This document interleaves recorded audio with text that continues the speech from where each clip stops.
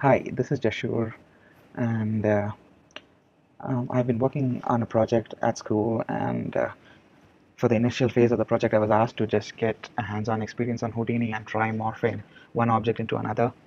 As I soon found out that tutorials online are few and far between, so I decided that once I figure this out, I will help the online community by just posting a video online.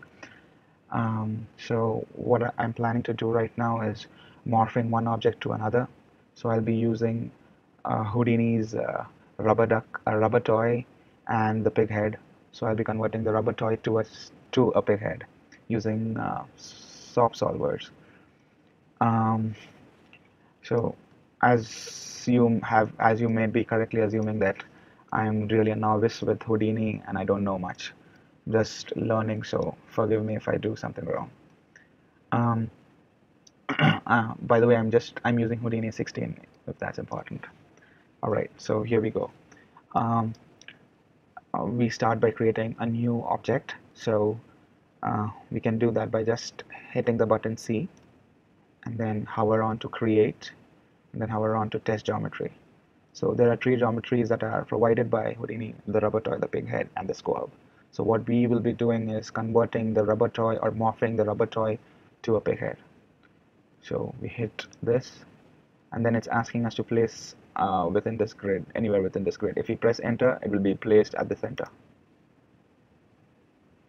So as you can see, this is the default rubber toy. So if you see, this thing is created, selected once I create this new object. So if I try to drag the mouse and try to move around, it won't. So what you need to do is hit escape or select this particular button. So if you hit escape, that is going to get selected. So yeah. So once that is done, you can move around, view up and down, whatever, and have a look at the model. So if you look at your right, this is an object that is created. The actual geometry which is being created is not this object. This is just the top layer, I suppose. So if you double click on this, you see that this is the geometry. So if you look here, it is object slash geometry. So this is kind of a tree structure. Let me just open up the technical view so you'll have a better understanding. Yeah, so this is the tree. And so inside object, you have these geometries. All right. So yeah. Okay. So basically this object, the outermost object, the first layer of the tree will be your morphed object. So inside this morphed object, we will put both our objects, our test geometries. So if you want to add a test geometry from within this window, what we need to do is hit right click and then do test geometry. Yeah. So that's the pig head. So we hit that and we enter anywhere here. We place it anywhere here. So it's there. Okay, it's there in the node. So right now, pig heads display flag or render display flag has not been set. So if we set this, we'll be able to see the pig. If we set this, we'll be able to see the rubber toy. Okay, so for the morph to work properly, the the object 1 and objects 2 sizes should be relatively equal, or I mean there should not be too much of a distortion. So what I'm going to do initially is I'm going to set its display render to this. So this is the render. I mean, like, you want to see the frame of both the objects. This is what I do. I know there are better ways, but I have not figured that out yet, so forgive me. So what I'm going to do is I'm going to use transform, I'm sorry. And what I'm going to do is I'm going to connect the pig head towards the transform. I'm going to set the transform to display flag. So if, as you can see, nothing has happened as of yet. But what I'm trying to do is making the pig head fall properly over the rubber toy. So how I'm going to do that is translate the pig head by say 0.5 maybe. So as you can see, it's come up. Let's see, 0.6. It's come a little more up, and I think that's good enough. What I'm going to do is I'm also going to scale this thing down. So what I did right now is center click on scale and then just move towards the left.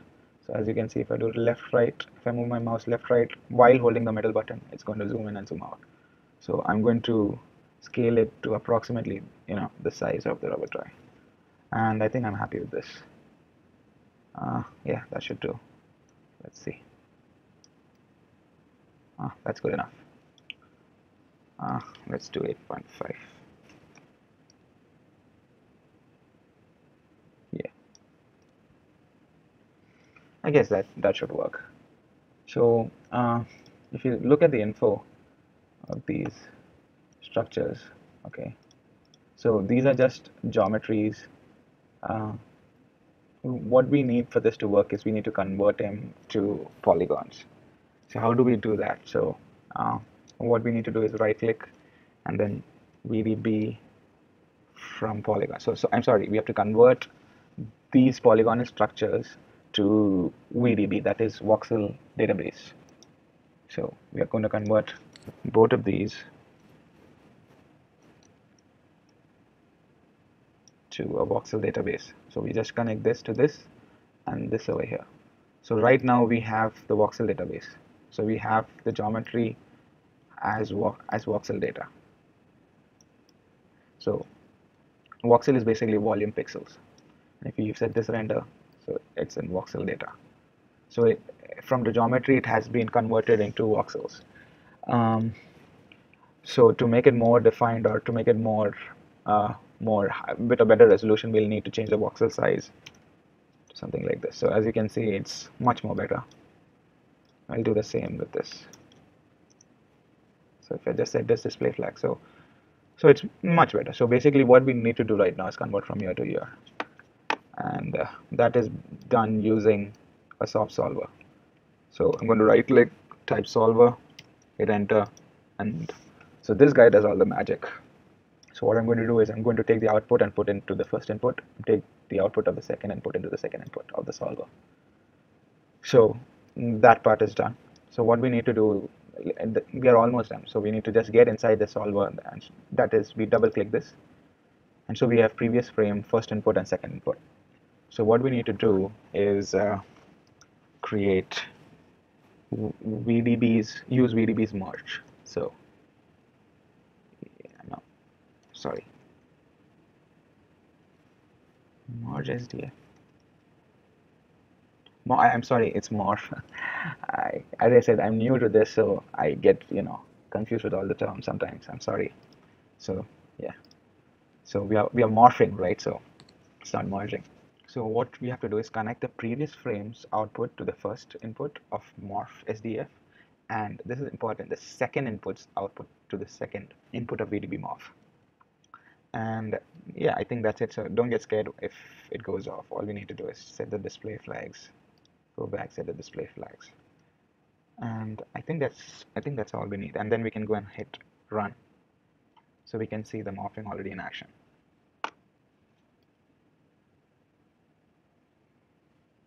We may need to increase the number of frames for it to completely be morphed.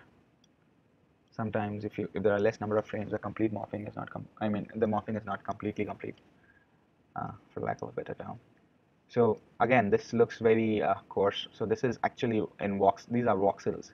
So we need to convert them back to polygons. So to do that, we hit the convert and we join this and we set this display flag. So as you can see, this is much better.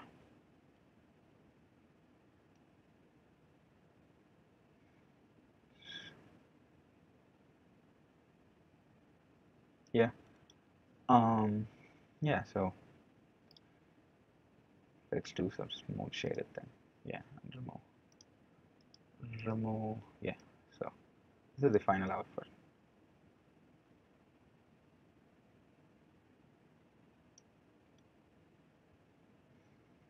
If you want more smoother results, you need to change this to a lesser value. So say 0.2, select 0.2.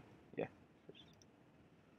So now if it runs in the next cycle, it will be more detailed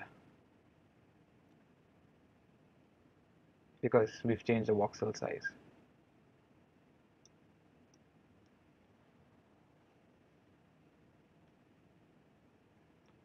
So that's it, guys. All the best. Thanks for watching.